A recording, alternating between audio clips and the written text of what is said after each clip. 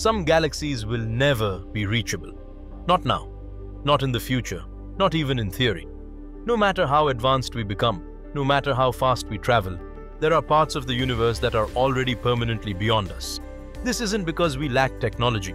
It's because space itself is expanding, stretching faster than anything can move through it. Imagine seeing a distant island, knowing it exists, but every step you take makes it drift farther away. You are moving forward, yet you are falling behind. That's what's happening in the universe right now.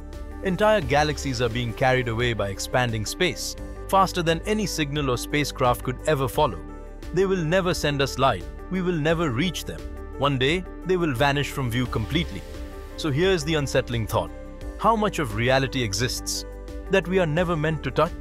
If questions like this disturb you, MindKlick is where they never end. Like, follow, and subscribe, because we post mind-bending cosmic mysteries like this every single day.